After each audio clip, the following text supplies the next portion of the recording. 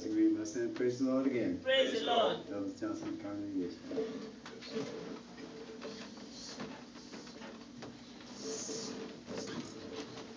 Yes, praise the Lord. Praise the Lord. Praise the Lord. Praise the Lord. Praise the Lord. And we thank God this morning for His goodness, His mercy, His love. Amen. Thank God for another time Thank the Lord. that we can Yes. share the Word of God. Yes. Amen. Amen. Amen. So we thank God. Amen. Just let Him know where we are in Jesus' name. Amen.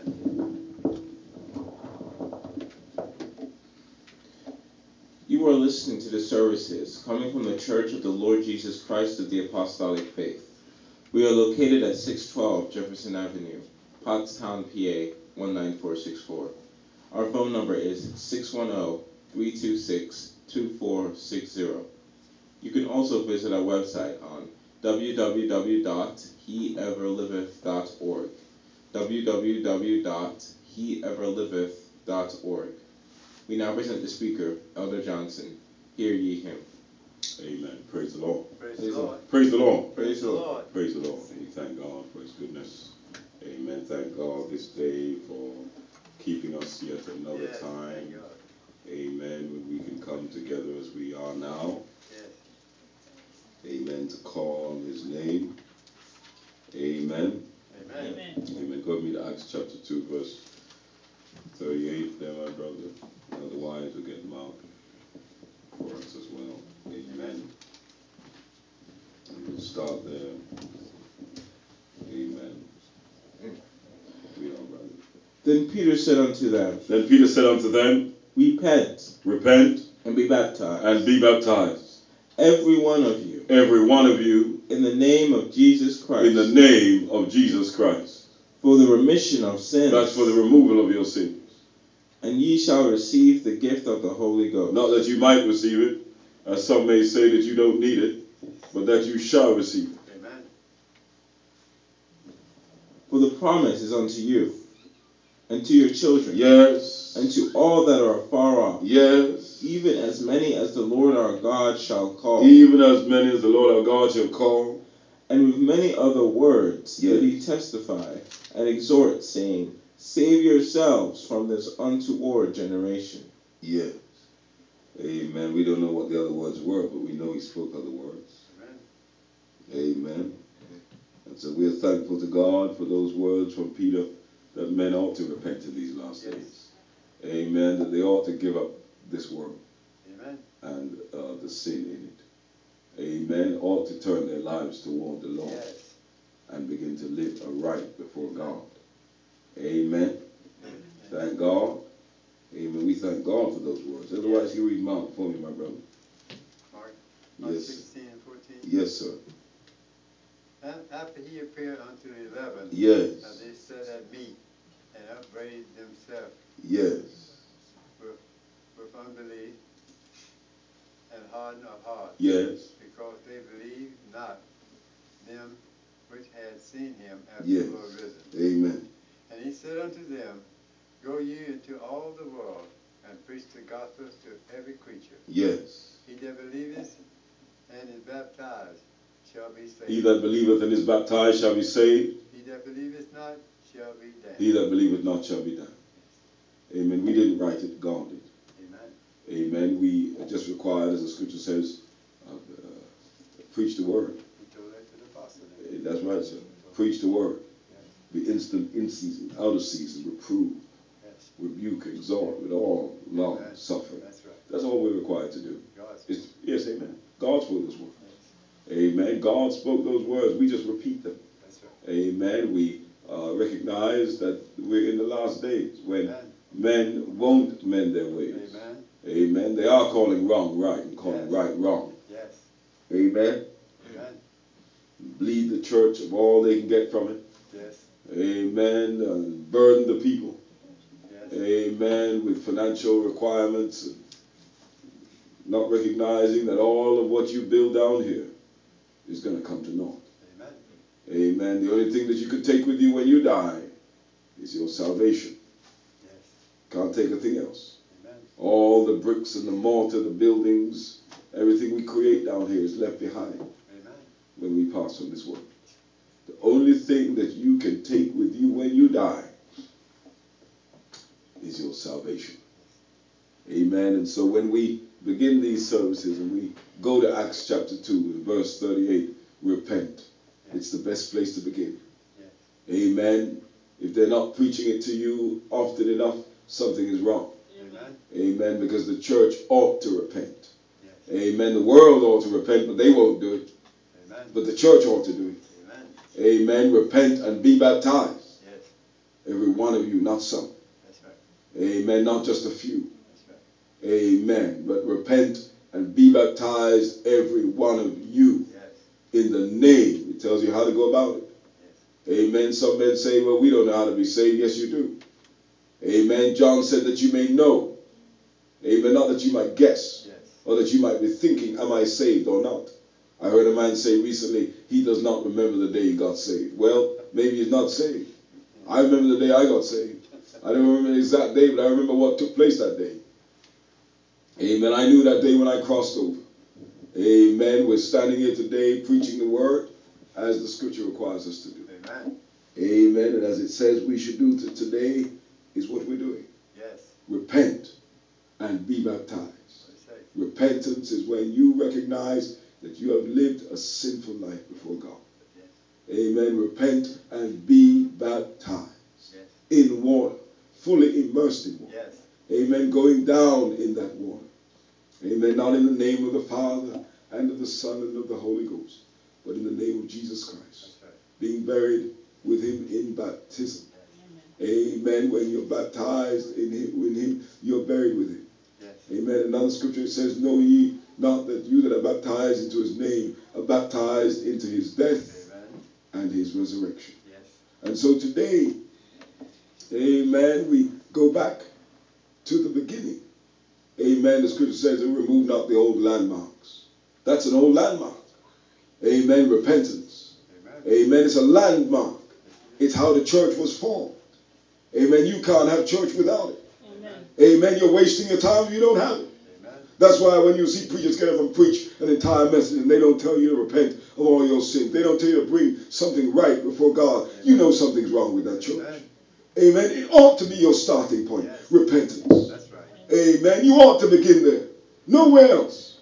Wasting your time. You can't have a church without a repentance. Amen. And so the scripture says, repent and be baptized. You've got to get baptized the right way. That's right. Amen. Not some way, not any way, but the right way. Amen. You've got to start the right way. Start there and go from there. Come on, brother. That's the beginning. You've got to start the right way. Yes. Then you can pick up and go. Amen. Scripture said you ought to run this race lawfully. Amen. People want to do this anyhow. Want to put water on people's heads. You're wasting your time. Amen. Man dies, you don't take him out there and sprinkle dirt over him. You take him out there, you bury him. Amen. Feet, head, hands, everything goes under the dirt. Yes. And that's what you do when you bury a man in baptism in water. That's right. Amen. You fully immerse him in that water. Amen. Amen. And so you can't have church without, amen, Acts 2:38. Amen. Say, well, if that's all you preach, good. That's where we'll begin and that's where we'll end. That's right. Amen. We may touch a few other things as we go. Amen. But you got to start there. Acts 2:38, repent and be baptized. Every one of you. Not some. Every one of you in the name of Jesus Christ. Tells you how to do it in that name. Some might say, well, why in the name of Jesus Christ? And doesn't that contradict Matthew 28:19? No, sir. Matthew 28:19 is fulfilled in Acts 2:38. Amen. Whenever you do Acts 2:38, you fulfill Matthew 28:19. Go ye into all the world, baptizing in the name of the Father. The name of the Father is Jesus. And in the name of the Son. The name of the Son is Jesus. And in the name of the Holy Ghost. The name of the Holy Ghost is Jesus. Amen. You fulfill Matthew 28:19 when you go through Acts 2:38. And when you do exactly what Peter tells you to do, then you'll fulfill the scriptures. Amen. You started out the right way. Many of you out there, you don't understand why you can't get away from the world. Don't understand why the church fills up the world. And why the world fills up the church. Amen. Come on, brother. Peter understood the whole way. Amen. It was given to him. God understands too. Amen. If you don't, come on, brother. Come on, brother. You know they understand. That's why they don't understand it. That's why they don't even believe it. They'll challenge you if you tell you you're going to go to Acts 2:38. They'll tell you not so. You don't have to go through that scripture. Brother, you don't have to preach it every time. Yes, you do. Yes. Amen. There are people out there who want to know how to get to heaven every day. They want to know how to make right with God every day. They want to know how to get away from sin every day. Amen. Only way they're going to do it is through that door, Jesus Christ. Amen. When Christ said, I am the way, the truth, and the life, Yes. no man cometh unto the Father Amen. but by me. You can't get to the Father without going through Christ. Amen. That's why Peter said, repent and be baptized, every one of you, in the name of Jesus Christ. Right. The scripture tells you, Yes. there is no other name given under heaven whereby a man can be saved. That's right. It's simple, you know. You don't have to complicate this way. Amen. Amen. You don't have to make it seem so complex that a man cannot find it. Amen. Some people want to give you deep mysteries. They want to tell you, oh, well, here's a mystery that I have discovered. Amen. The scripture said that no scripture is of any private interpretation. Amen. Meaning God didn't give it to you and not to anybody else. He gave it to everybody. That's why it said, so God so loved the world that he gave his only begotten Son, that whosoever believeth in him should not perish, but have everlasting life. All men have been given this way of salvation, but not all men will take it. Amen. Not all men want it. Not all men will take up the cross. Amen. We sing that song, take up the cross and follow me. I hear the blessed Savior call. How can I make a lesser sacrifice when Jesus gave his all? Not all men want this. Not all men want to come this way. Not all men want to live. Some men are destined to die. They are pernicious. They are destined to die. They want to live in this world, and they want to live in sin. Many of them. Many, brother, they don't want to come this way. Why do you think most men reject the way of salvation? When was the last time your preacher preached from Acts 2:38? Amen. When was the last time he told you, listen, some men preach it the first time you get baptized, and they don't preach it again? The church ought to always be at the place of repentance. Amen. The scripture said that afterward they remaineth no more sacrifice. Amen. There remaineth no more sacrifice. All that's left, what? Is repentance. Yes. Have to come and repent before the Lord. Amen. You're no good to God if you are not in a repentant state. Amen. You're no good to God if you have not repented of all your sins. You're no good to God if you have not repented of living this life the way other men live it. You're no good to God. Amen. You have to give up this life. Why do you think Jesus Christ said, if any man comes after me, let him first lay down his life, Yes. take up his cross, and follow me. That's right. You have to first lay down this life. That's right. Let go sin. That's right. Let go the ways of the world. Yes. Stop dressing like them. Amen. Stop talking like them. Amen. Stop walking like them. Yes. You have to give up the world and follow Jesus. Amen. We sing the song, I have decided to follow Jesus. Amen. No turning back. No turning back. No looking back at the world or at sin, but recognizing that we're on a narrow pathway. Amen. Straight is the gate, narrow is the way that leadeth to life eternal, Yes. and only a few will find it. Amen. We're living in the last days. Amen. We're living in the last hour. Amen. I want you to go to Matthew chapter 7. Yes. Matthew chapter 7, my brother. Matthew chapter 7. Yes, Matthew chapter 7. Start reading from verse 1. Judge not, Judge not. that ye be not judged. That's what the scripture says. Amen. Many of us like to get on that high horse. Amen. We like to get up there. Sometimes even in the rostrum. And judgment. Amen. Read on. For with what judgment ye judge, Yes. ye shall be judged. Amen. Whatever you give out, that's what you're going to get back. Amen. The way you measure another man, that's how you're going to be measured before God. Amen. Scripture said that he that is spiritual judges all things. Amen. But it said all things, not all men. That's the work of the scriptures, to judge a man's life. Read on for me. And with what measure ye meant, Yes. it shall be measured to you again. Amen. What you give out, what you get back. Read on, brother. And why beholdest thou the mote that is in thy brother's eye? That's right. You can see what's in someone else's life, but you cannot see what's in yours. Amen. That's why when you come this way, this is a self-examination way. Amen. You have to examine yourself. That's why when you get to Acts 2:38 and you begin to understand what is required for a man to be saved, the scripture said, examine yourselves. You have to examine your life. You have to take a close look at how you're living before God. Many people will not understand why they go to hell. Many people are going to get there, but they won't understand why. Many people are going to go to hell, but they won't understand how they ended up down there. Huh? Examine yourselves, whether you are in the faith. Amen. Have to examine yourself. Amen. To know whether you're living right, whether you're living according to the gospel of Jesus Christ. Now, here's a fact for you. If I take the word of God and change it, Yes. how do you know whether you're living right or not? You got to take it the way you find it.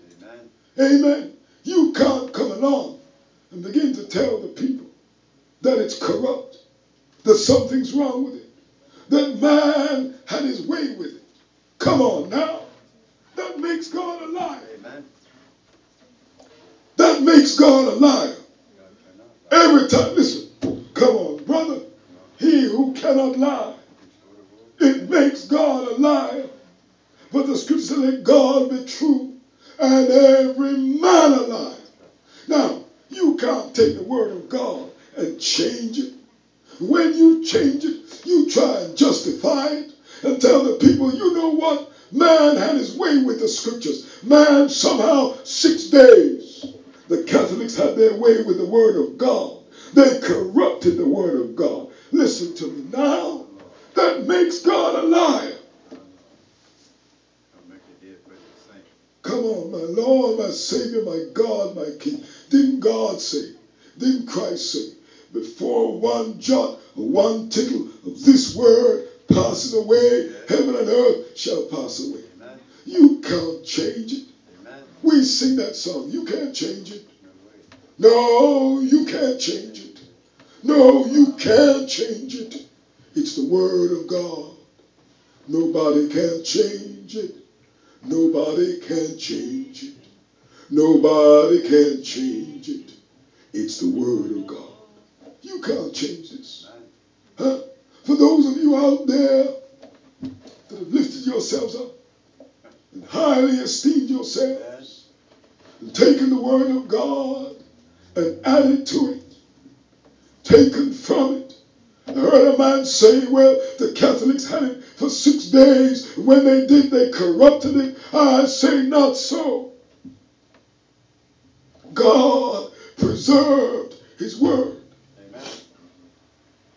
And if God had not preserved his word, not one of us would be saved. Amen. If God had not preserved his word, not one of us Amen. would be saved. Because we've been using a corrupt book. We've been using a corrupt set of scriptures. And the scriptures are not corrupt, my friend. You might be corrupted. Your message might be corrupted. Your doctrine might be corrupted. But the word of God is pure and holy and altogether righteous. Amen. When you get the Holy Ghost, you'll say the same thing as I just did.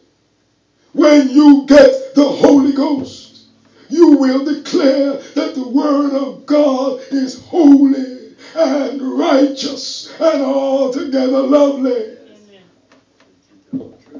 Come on. When you get the Holy Ghost, it will lead you into all truth. And the first truth that you come across is that the word of God is pure and holy and righteous and altogether good. Yes. That's one of the first truths. When the scripture says, and the Spirit, when you get the Holy Ghost, then the Comforter is come, and he will lead you into all truth. One of the first truths that you will get is that the Word of God is not corrupted.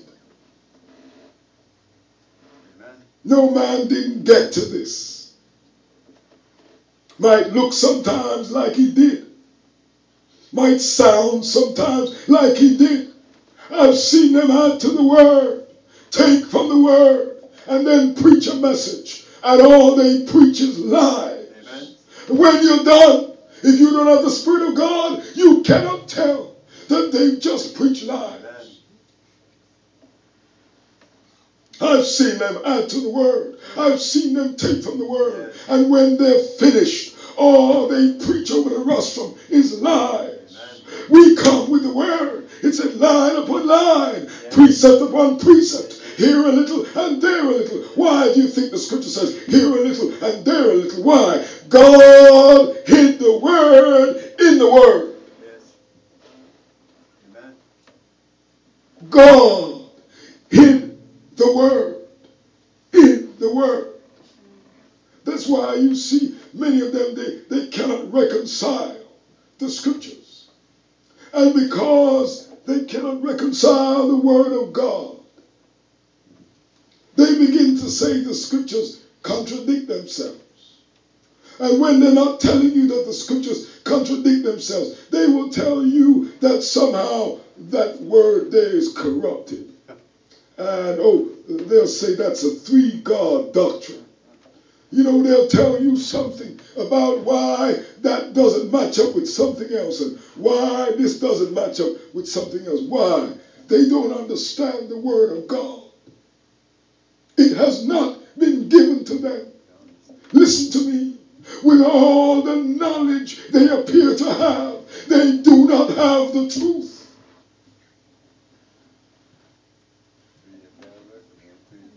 Come on, my brother. So they have a zeal. That's how they study the Word. They have a zeal. But it's not according to knowledge. It's not according to the deep knowledge of God and who God is.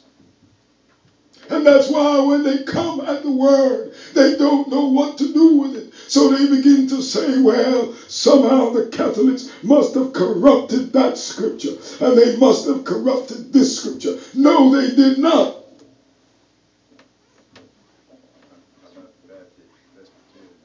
Come on. Everybody out there has their own Bible. They've translated their own scriptures. If you seek me, search for me, look for me with your whole heart, you will find me. Who do you believe? That man out there? Or do you believe God? If God said, if you search for me, if you look for me, if you seek for me, if he says you will find me, who do you believe? That lie out there that tells you that the Word of God is corrupted. How can the Word of God be corrupt? Nothing wrong with it. But there's something wrong with that man that's telling you that the Word of God is corrupt. And listen to me. By the time he's done with you, you'll be just as corrupt as what he's telling you. Amen. That's the blind leading the blind, y'all. Come on. Go with me to Acts, 2 Thessalonians, brother.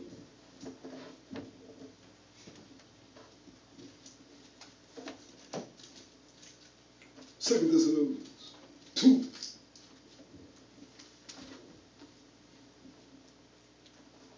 And verse 13.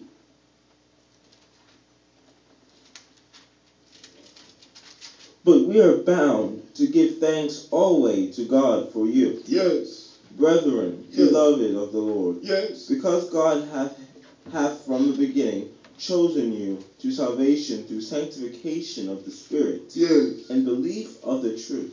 And believe of what? And belief of the truth. And believe of what? the truth. Amen. That's what the scripture says. When the Spirit, listen, when the Comforter is come, he will lead you into all truth. Amen. But it's not just being led to the truth. It's whether or not you believe the truth. Read that for me again, my brother. But we are bound to give thanks always to God. For Yes. you, brethren, beloved of the Lord. Yes. Because God hath from the beginning chosen you to salvation through sanctification of the Spirit and belief of the truth. And belief of the truth. You have to believe this to receive this. Amen. See, many men have rejected it. They have rejected the truth. Why? Because they don't understand it. Some of them have come across it.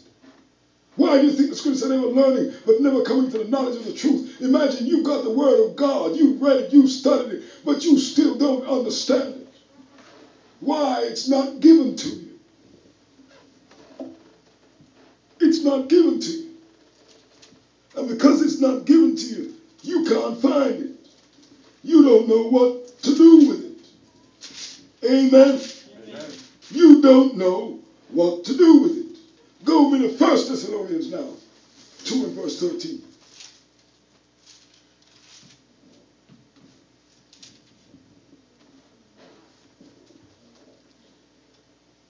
For this cause also.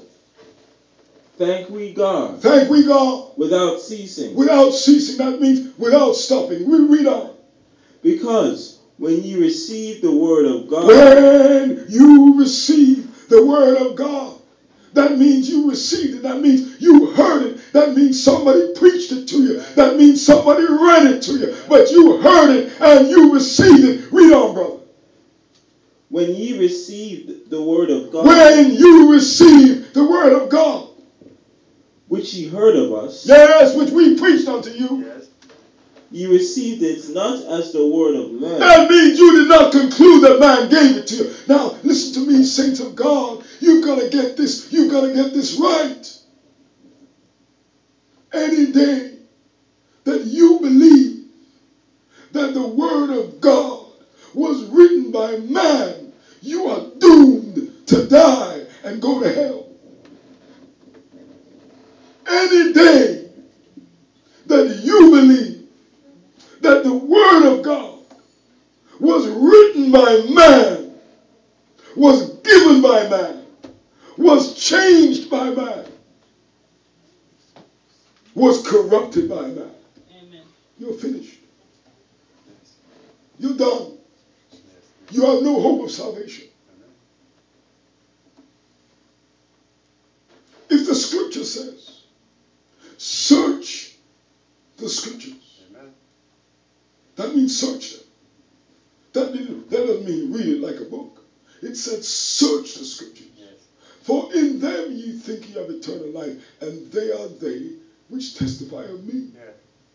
But you are required to search the word of God. You are required to try that spirit of what sort it is. Whether it's a liar or whether it's a true spirit. You are required to do so. Now when you see people out there telling you the word of God is corrupt, you can understand what they're telling you. They're telling you how to die. They're telling you how to die. Because the word of God, listen, he said, he that cometh unto God must first believe that God is. You have to first believe the word of God. If you don't believe it, then you've got nothing to go by. You have nothing to judge other men by. That's why you see Satan is in the church today and people don't know who he is. Amen. Because he has changed the definition of the scriptures. So when men are searching for him in the church, they can't find him. They can't find him in the church. Why? He has changed himself. Even those people you see coming and reading the word and preaching it without understanding it and giving you some other impression of what is right and what is wrong. The scripture says, holiness without which no man shall see the Lord.